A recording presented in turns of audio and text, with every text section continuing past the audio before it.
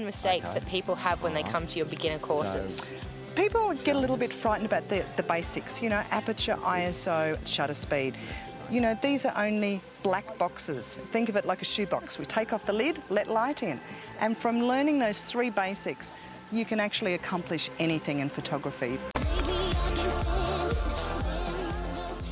Tracy, you really seem to be getting the hang of things. What's your main motivation behind taking this course?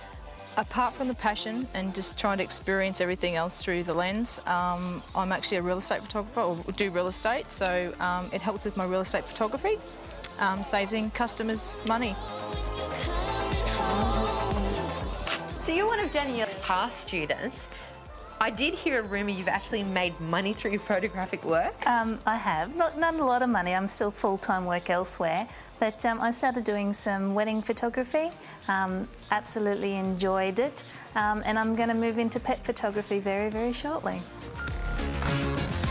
As I mentioned, there are Bluedog photography workshops on various subjects, and they cater for a range of experience levels. Bluedog has a limited number of digital SLR cameras available for loan, but it's probably nice to get used to using your own equipment.